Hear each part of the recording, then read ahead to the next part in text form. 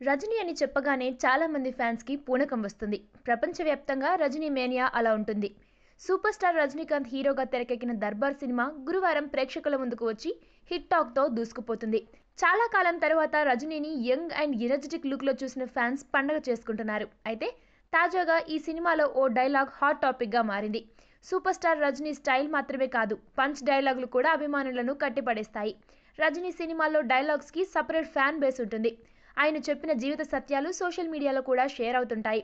Mass dialogues కూడా చాలా ఉంటాయి. భాష ఒకసారి చెప్తే 100 సార్లు చెప్పినట్టే. నా దారి రహదారి, మంచిది, ఇలా రజనీ నోటి నుంచి వచ్చిన చాలా డైలాగ్స్ జనాలకు ఊత పదాలుగా మారిపోయాయి. దర్బార్ సినిమాలో రజనీ ఓ తెలుగు టీవీ షో గురించి ప్రస్తావించాడు. టెలివిజన్ షోలలో రారాజుగా వెలుగొందుతూ టాప్ రేటింగ్ సాధిస్తున్న జబర్దస్త్ గురించి దర్బార్ సినిమాలో ఓ డైలాగ్ ఉంది. అంతేకాదు, ఈ షోలో స్కిట్లు చేసే ప్రముఖ కమెడియన్ హైపర్ ఆది పేరును రజనీ ప్రస్తావించడం ఇండస్ట్రీ వర్గాల్లో హాట్ టాపిక్ గా మారింది. సినిమాలో ఓ కామెడీ సన్నివేశంలో ఆది గురించి ప్రస్తావించాడు రజనీ. హీరోయిన్ నయనతార ఫ్యామిలీకి చెందిన ఓ పెళ్లిలో ఓ చిన్న పాప మెడలోని బంగారు గొలుసు మిస్ అవుతుంది. అయితే ఆ గొలుసు వెతకడానికి ఏకంగా సిటీ కమిషనర్ ఆదిత్య అరుణాచలంని పిలిపిస్తుంది నయనతార. ఎంక్వైరీలో భాగంగా పాపతో రజనీ మాట్లాడిన సందర్భంలో పక్కనే ఉన్న యోగిబాబు ఆది పేరును ప్రస్తావించాడు. చైన్ ఎక్కడ పోయిందో తెలుసుకునే ప్రయత్నంలో భాగంగా ఆ చిన్నారిని చైన్ ఎక్కడ పోగొట్టుకున్నావమ్మా అని అడుగుతాడు రజనీ.